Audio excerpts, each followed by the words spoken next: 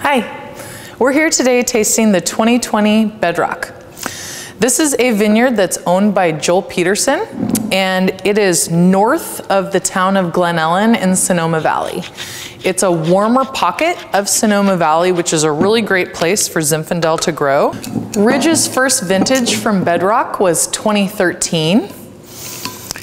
Bedrock is planted to an old field blend, just like the majority of our old Zinfandel vineyards. This vintage is majority Zinfandel with a little bit of Petit Syrah and Alicante Bouschet. Really beautiful aromatics, really lifted aromatics, nice light strawberry, but really pretty floral notes. Blackberry, cedar, spice. That's delicious. Really beautiful acidity in this, sort of typical of the appellation. Sonoma Valley usually sits under a blanket of fog until the early afternoon based on its microclimate.